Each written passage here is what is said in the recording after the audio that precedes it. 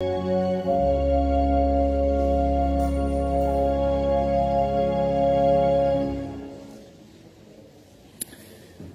morning. It's good to see everyone out this morning to receive from the Lord's Word and Sacrament. If you have your bulletin announcement sheet, I ask you to please turn to that for a couple announcements here this morning. As we can see through the rest of the week, actually a pretty lean week, which is kind of typical over the summer months here at St. Paul's. Nonetheless, we will be having Ladies' Bible Study on Tuesday. We've had a little bit of a break due to me being gone on vacation, but we'll be getting back into things on Tuesday at 10:30 for the Ladies' Bible Study. Wednesday, men's Bible study will meet at 6:45. And then just a brief mention, if you're going to be gone on the weekends, as always, try to make it out for Wednesday night for the midweek divine service with communion. That's at 6 o'clock on Wednesday. And then we can look to next week, elders meeting next week as well. Some information on the very back. I ask you to please pay special attention to that with the safety committee, as well as Vacation Bible School that will be coming up in August as well. I believe those are most of the announcements. Also, brief mention, if you can please fill out the blue book at the end of the pew and pass it on down, that would be super, and return it back to its spot. Is there anything that I may have overlooked at this time that needs to be mentioned? Well, today we are the second week in Trinity, as you can tell, with the paraments changing to green. And we encounter a parable today, this great banquet, a parable of invitation, this parable of invitation of coming. We're going to hear more about that invitation in the sermon here this morning, as well as our readings. But before we do so, our opening hymn of invocation is hymn number 904. Hymn number 904.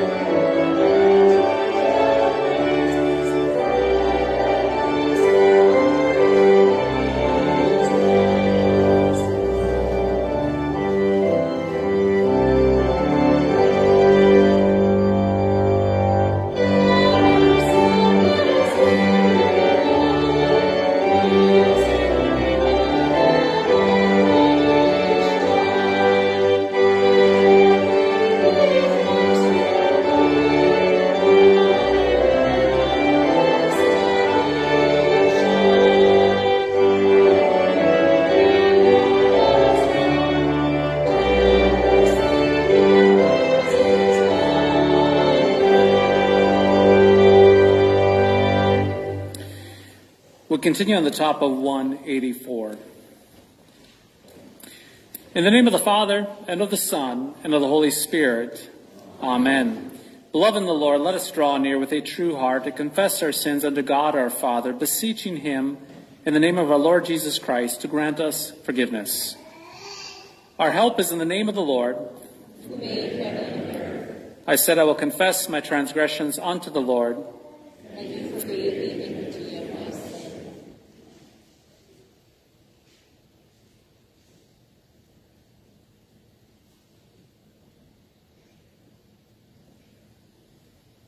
Almighty God, merciful Father, I, a poor miserable sinner, confess unto you all of my sins and iniquities with which I have ever offended you, and justly deserved your temporal and eternal punishment. But I am heartily sorry for them, and sincerely repent of them, and I pray you of your boundless mercy, and for the sake of the holy, innocent, bitter sufferings and death of your beloved Son, Jesus Christ, to be gracious and merciful to me, a poor sinful being. Upon this your confession, I, by the virtue of my office as a called and ordained servant of the word, announce the grace of God unto all of you, and in the stead and by the command of my Lord Jesus Christ, I forgive you all of your sins in the name of the Father, and of the Son, and of the Holy Spirit. Amen. We continue with the introit printed on the inside of your bulletin, sung to the tune of C.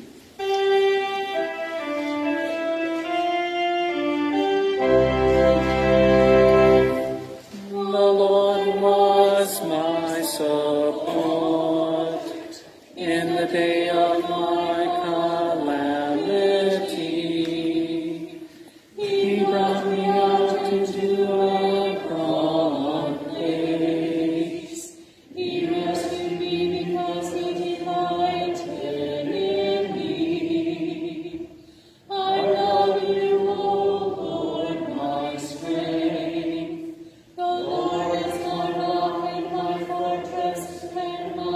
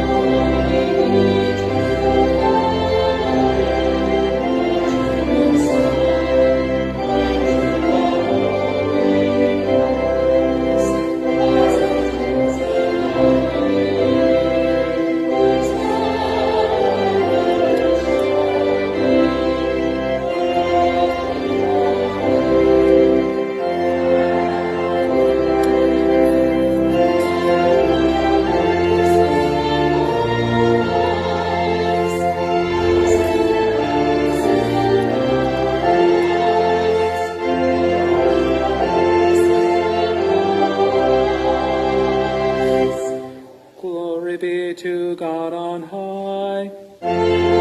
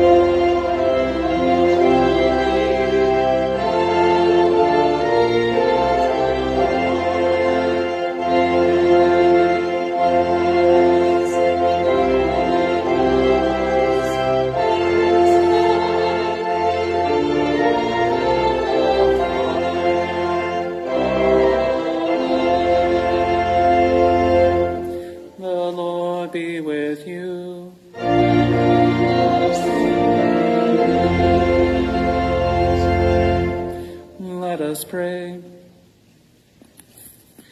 O Lord, since you never fail to help and govern those whom you nurture in your steadfast fear and love, work in us a perpetual fear and love of your holy name. Through Jesus Christ our Lord, who lives and reigns with you in the Holy Spirit, one God, now and forever.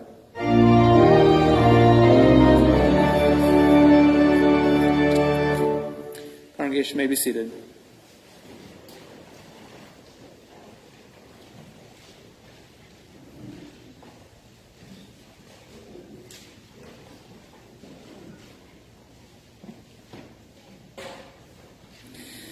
The Old Testament reading for the second Sunday of Trinity is from Proverbs chapter 9.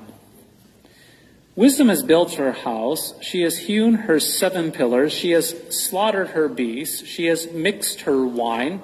She has also set her table. She has sent out her young women to call from the highest place in the town. Whoever is simple, let him turn in here. To him who lacks sense, she says, come, eat of my bread, and drink of the wine I have mixed. Leave your simple ways and live, and walk in the way of insight. Whoever corrects a scoffer gets himself abuse, and he who reproves a wicked man incurs injury. Do not reprove a scoffer, or he will hate you. Reprove a wise man, and he will love you. Give instruction to a wise man, and he will be still wiser. Teach a righteous man, and he will increase in learning. The fear of the Lord is the beginning of wisdom, and the knowledge of the Holy One is insight. This is the word of the Lord. Thanks be to God. The epistle is from 1 John chapter 3. Do not be surprised, brothers, that the world hates you. We know that we have passed out of death into life because we love the brothers. Whoever does not love abides in death. Everyone who hates his brother is a murderer, and you know that no murderer has eternal life abiding in him. By this we know love, that he laid down his life for us, and we ought to lay down our lives for the brothers.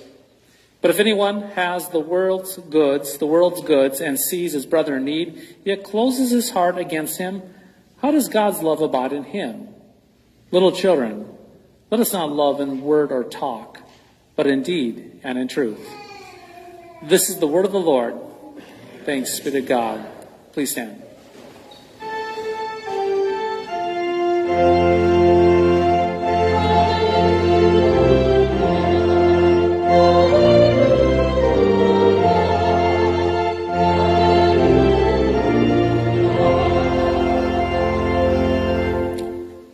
Holy Gospel according to St. Luke, the 14th chapter.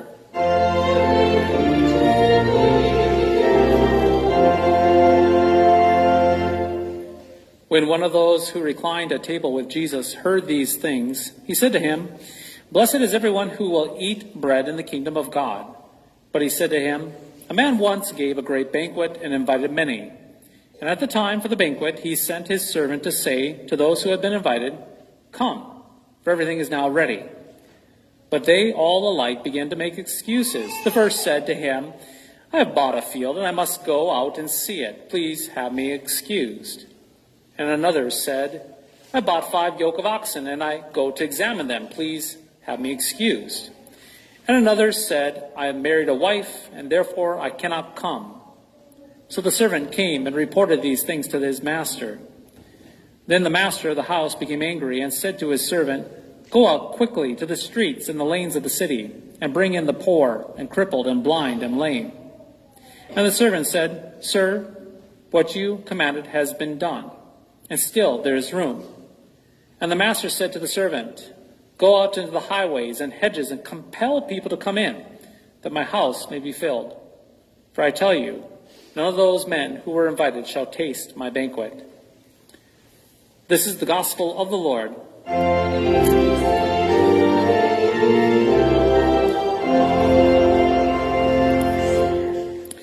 With one heart and one voice, we confess the holy faith as expressed in the words of the Nicene Creed on page 191.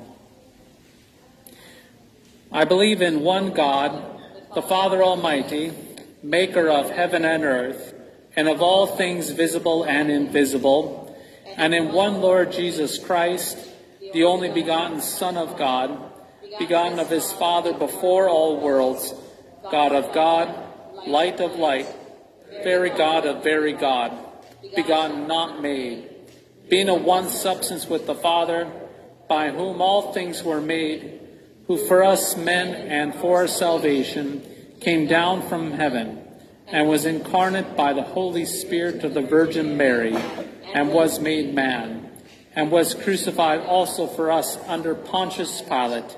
He suffered and was buried, and the third day he rose again according to the Scriptures, and ascended into heaven, and sits at the right hand of the Father. And he will come again with glory to judge both the living and the dead, whose kingdom will have no end.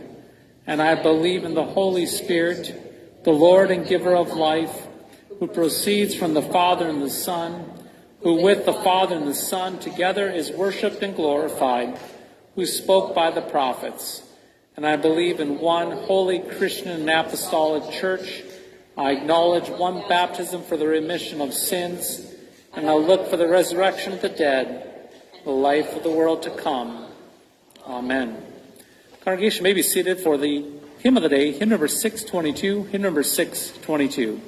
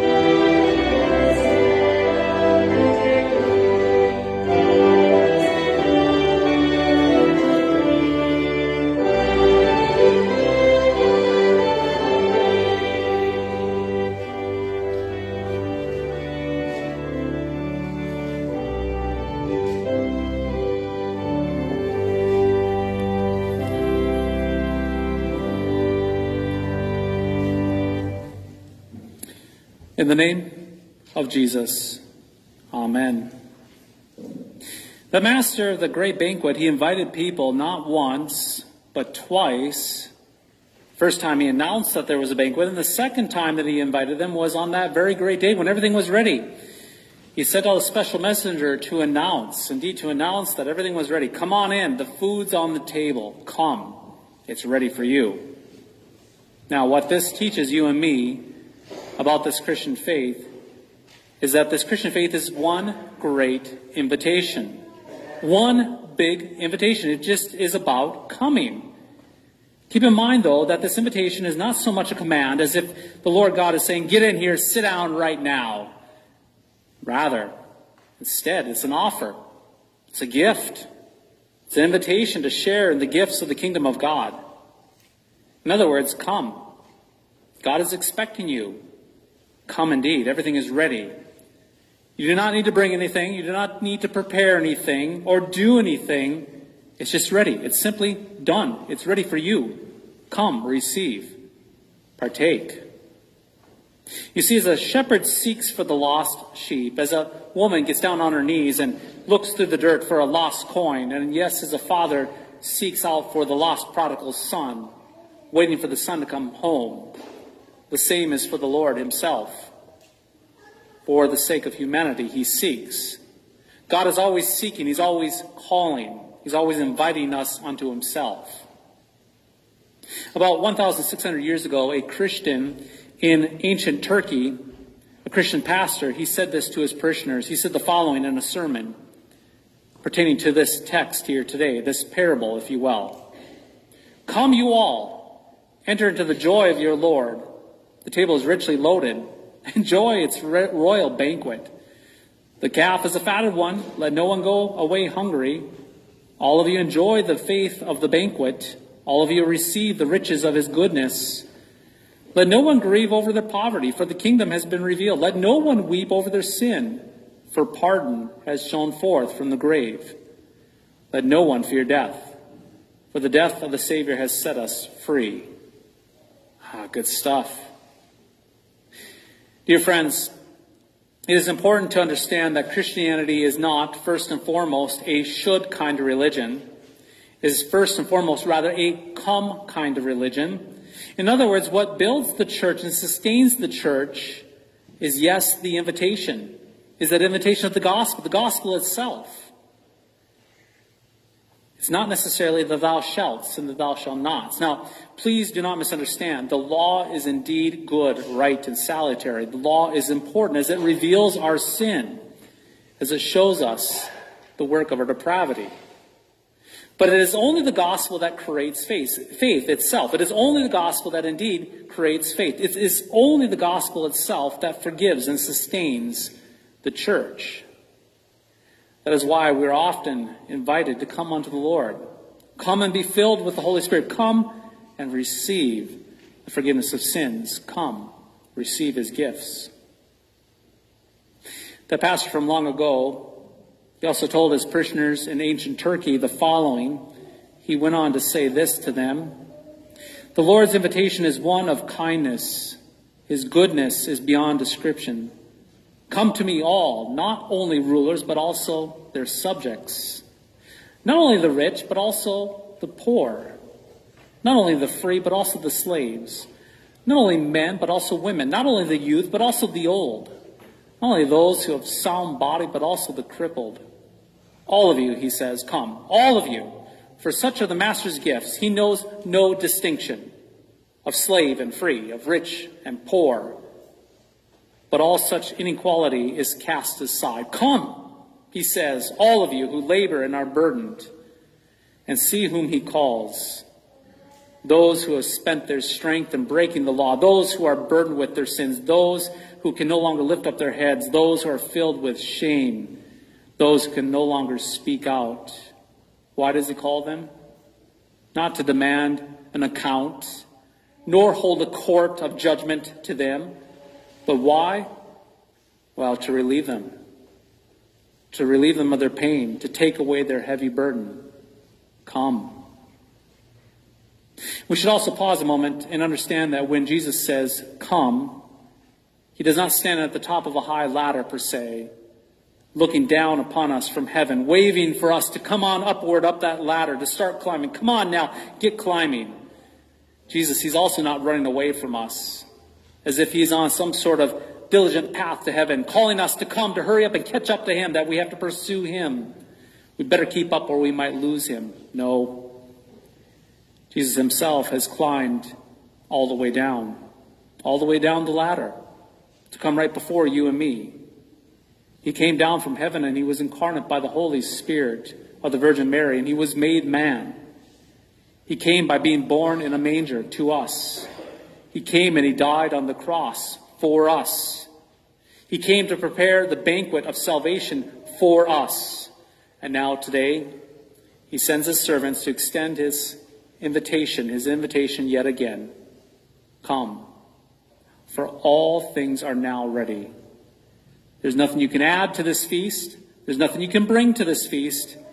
It is all done. It's been prepared for you. It is all for you. Come. But this is where the hiccup comes in. As you and I know from this parable, mankind often hears this great invitation and finds something better else to do, something else better to do. I bought a field. I bought 5 yokes of oxen. I have married a wife. Yada, yada, yada. I cannot come. I have excuses. Have me excused. This was the response. Is it not the same today, in our day and age? Dear friends, the great tragedy is that we end up accepting the wrong invitations in life. You see, the world comes along and the world dangles all these great invitations with promises to boot for us. And so we'd rather attend these invitations. And so we miss the banquet of Christ. And we settle for the lesser things in life. Empty things, hollow things, things that do not last. This is the reason why our Christ, Jesus, why he laments. O Jerusalem, how often I ached to embrace you, the way a hen gathers her chicks under her wings, but you would not let me. And yet Jesus still invites. The invitation continues to go out in season and out of season. People will reject, they'll neglect, and they'll scorn the church as old-fashioned or out of touch. Nonetheless, the invitation will continue to go out to everyone. It goes out to all of those who are on the back streets, to those who live in dirty little places, to those who live also in fine houses. Come. The good news is that you do not have to be perfect, though, to come. Come as you are, with all of your sins, with all of your sorrows, with all of your weaknesses and failures and problems and anxieties and guilt and shame. Come to the only one who can forgive you of all of your sins, to heal you, to grant you assurance and a conscience at peace. Come to the one who on his cross opened his arms wide to you. Come, for now is all ready. Keep in mind, though, that coming to Jesus isn't just a one-time thing. No one can say, oh, I did that once upon a time, I'm good to go. Or I came to that church service on Christmas once upon a time.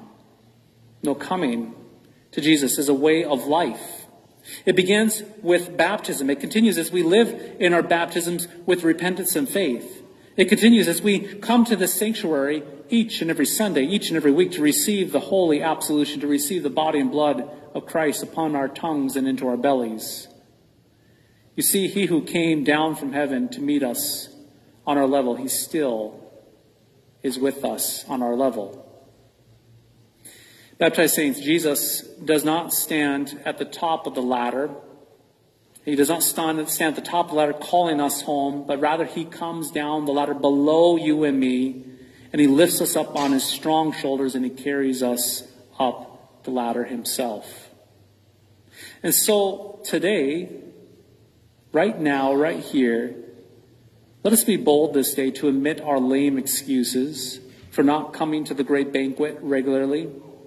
Let us not play the old Adam games with silly justifications for neglecting the great invitation. But instead, let us lay aside the excuses. May our sinful excuses be crucified unto Christ as we simply receive with empty hands all that he has already done for you and for me. Yes, come to him today and tomorrow and the next day and the day after that. Come, for all is ready for you. Come, indeed, you who are puzzled and seek meaning for life. Come, you who are confused and want an identity.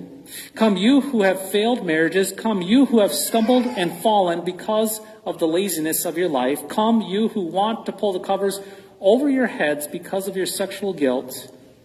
Come, you who are anxious and fearful of life. Come, you who mourn and weep with sorrow over an abortion. Come, you who struggle with anger and gossiping tongue. Come, one and all. Everything is ready for you. Come. Baptized saints, never stop coming, because the Lord never stops inviting and never stops forgiving. In Christ, as we hear time and time again, there's more forgiveness and grace in Christ than there is sin in you. So we come and we respond and we hear that invitation. Come, those of you who are blessed, take what's coming to you in this kingdom. It's been ready for you since the world's foundation. Come, it is all ready for you. In the name of Jesus, amen. Ask the congregation to please stand for the offertory.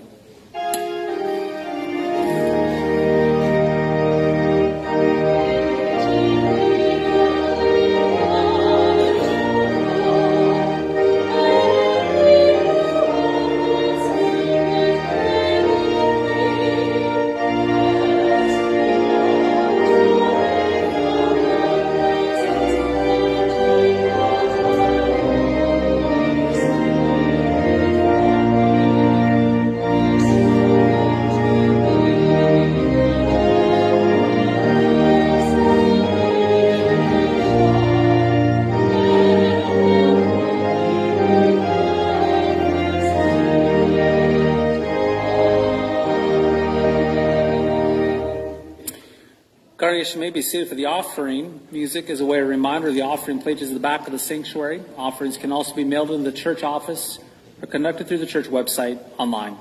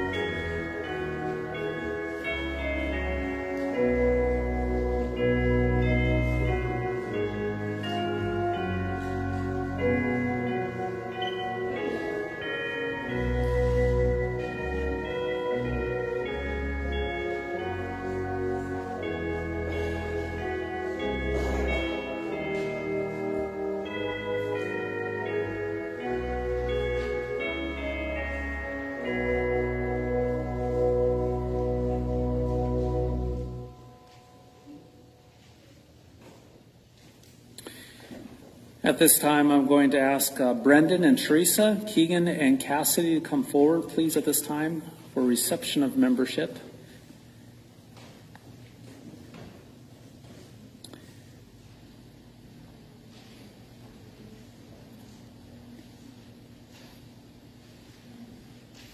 It's Keegan right here, Brendan right here. As a way of introduction, Cassidy and Teresa are transferring in from other LCMS churches in North Dakota, and they are dragging Keegan and Brendan with. That's the way of saying it. But we rejoice in receiving you, Brendan and Keegan, into membership here at St. Paul's today. Beloved in the Lord, our Lord Jesus Christ said to his apostles, "Whoever confesses me before men, I will also confess before my Father, who is in heaven. But whoever denies me before men, I will also deny before my Father, who is in heaven. Lift up your hearts, therefore, to the God of all grace, and joyfully give answer to what I now ask you in the name of the Lord." Brendan and Keegan, do you this day in the presence of God and of this congregation acknowledge the gifts that God gave you in your baptism? Yes, I do. Do you renounce the devil in all of his works and all of his ways? Yes, I do. Do you believe in God the Father Almighty, in Jesus Christ, his only Son, our Lord, and in the Holy Spirit? Yes, I believe in God, the Father, Son, and Holy Spirit. Do you hold all the prophetic and apostolic scriptures to be the inspired word of God and the doctrine of the Evangelical Lutheran Church, drawn from them and confessed in the small catechism to be faithful and true? Do you intend to hear the word of God and receive the Lord's Supper faithfully? Do you intend to live according to the word of God and in faith, word, and deed, to remain true to God, Father, Son, and Holy Spirit, even unto death? Do you intend to continue steadfast in this confession and church, and to suffer all, even death, rather than fall away from it? Do you desire to become a member of this congregation? Will you support the work of our gracious Lord has given this congregation with your prayers and the gifts God has given you? Upon this your confession of faith, I acknowledge publicly that you are members of the Evangelical Lutheran Church and of this congregation, St. Paul's Lutheran Church. Receive the Lord's Supper and participate with us in all the blessings of salvation that the Lord has given to his church. In the name of the Father, and of the Son, and the Holy Spirit. Amen. Ask the congregation to please stand. Let us pray. Lord God, Heavenly Father, we thank and praise you for your great goodness in bringing these, your sons, to the knowledge of your Son, our Savior, Jesus Christ, and enabling them both with the heart to believe and with the mouth to confess his saving name. Grant that by your word and spirit they may continue steadfast in the one true faith, in the fellowship of this congregation, as together we await the day when all who have fought the good fight of faith shall receive the crown of righteousness. Through Jesus Christ, your Son, our Lord, who lives and reigns with you in the Holy Spirit, one God, now and forever. Amen. The grace of our Lord Jesus Christ be with you. Amen. God bless. Brandon. God bless Keegan. You guys may be seated. Ask our congregation to please remain standing for the prayers of the church.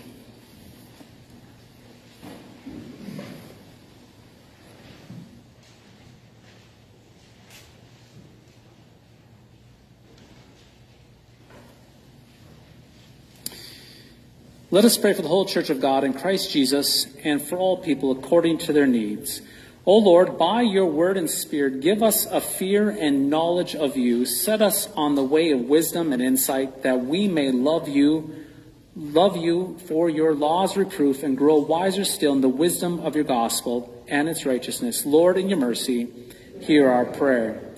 O Lord, bless all who govern the nation in your stead. Keep their lips from speaking deceit. Turn them from evil. Cause them to do good, and help them seek peace and pursue it. Lord, in your mercy, hear our prayer.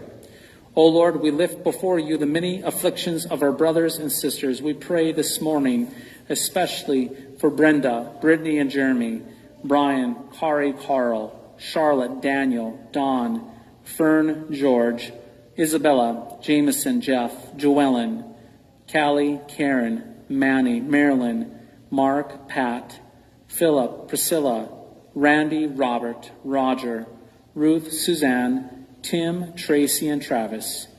We also pray for the family of Ed Rudder, as he was recently called to glory.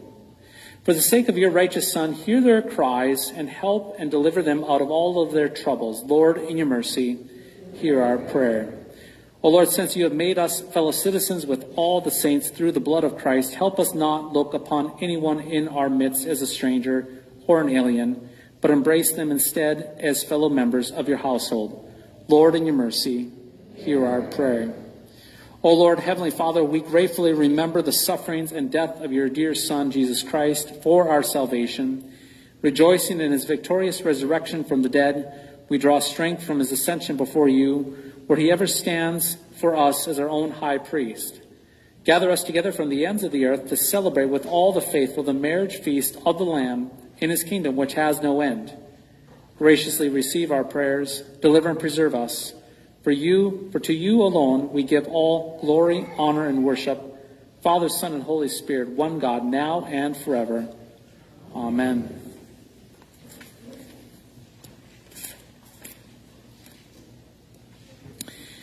As we continue to the service of the sacrament on 194, we continue in repentance and faith to receive the gifts the Lord has for us in his body and blood given and shed for us. If you're not a member of Lutheran Church Missouri Synod or one of our sister congregations, we do still invite you to please come forward to kneel and cross your arms at the altar to receive a blessing this day. If you'd like to partake of this wonderful gift of the altar, please talk to me after the service about membership here at St. Paul's. We continue on 194.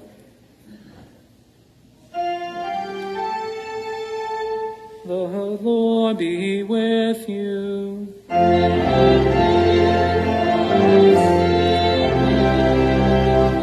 Lift up your hearts.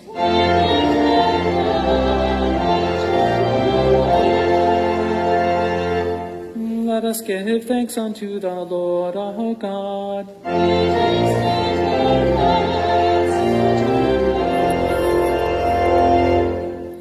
It is truly good, right, and salutary that we should at all times, at all places, give thanks to you, Holy Lord, Almighty Father, everlasting God, through Jesus Christ our Lord, who on this day overcame death and the grave, and by his glorious resurrection opened to us the way of everlasting life.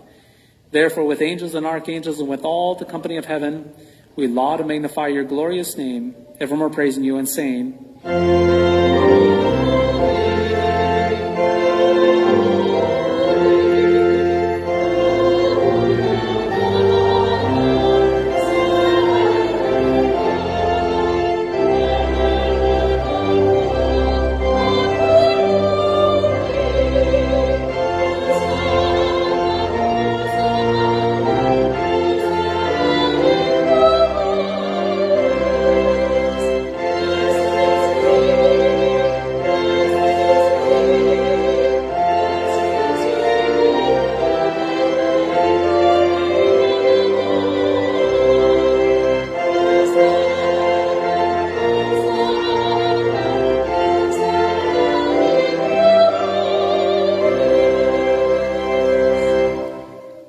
Taught by our Lord and trusting in his promises, we are bold to pray.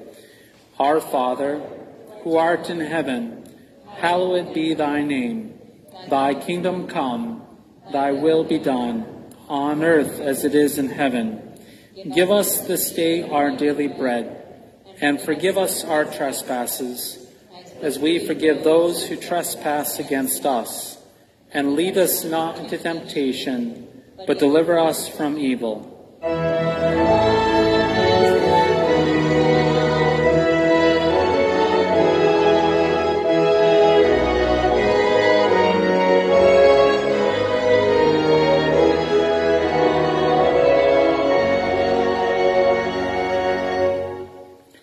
Our Lord Jesus Christ, on the night when he was betrayed, took bread, and when he had given thanks, he broke it and gave it to the disciples and said, "Take, eat.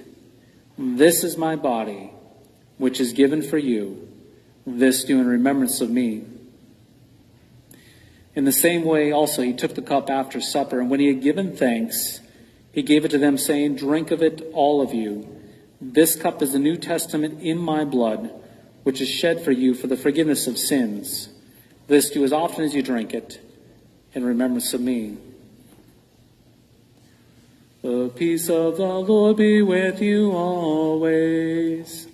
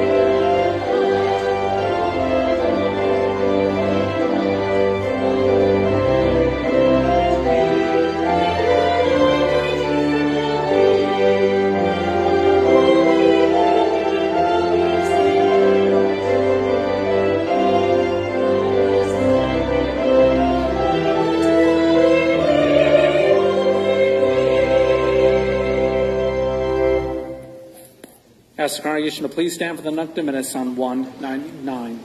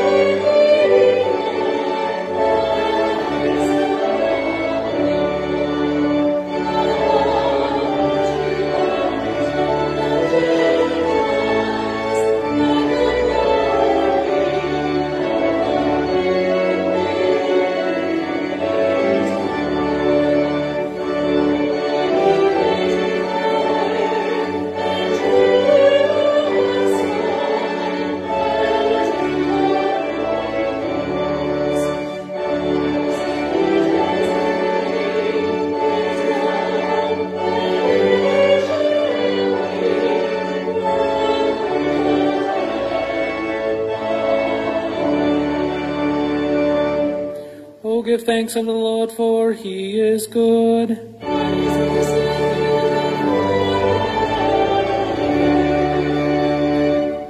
Let us pray. We give thanks to you, Almighty God, that you have refreshed us through this salutary gift, and we implore you that of your mercy you would strengthen us through the same in faith towards you and in fervent love towards one another. Through Jesus Christ, your Son, our Lord, who lives and reigns with you in the Holy Spirit, one God, now and forever.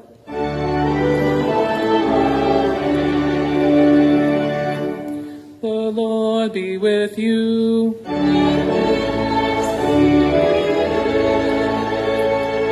Bless we the Lord.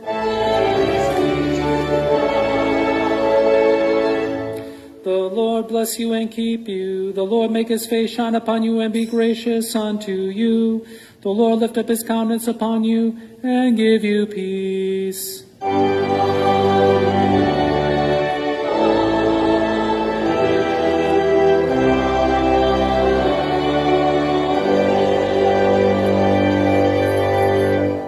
May be seated for departing hymn, hymn number 655.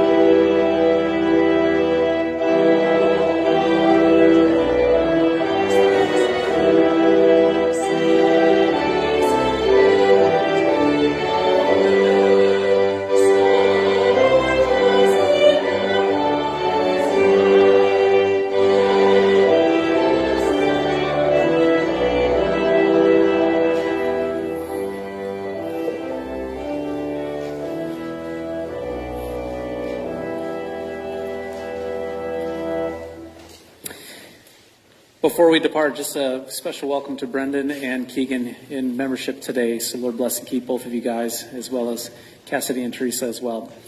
As we leave today, we hear that gracious invitation to come, not as some sort of burden, but something as an invitation, a gracious invitation, because the Lord keeps on giving. The feast is prepared.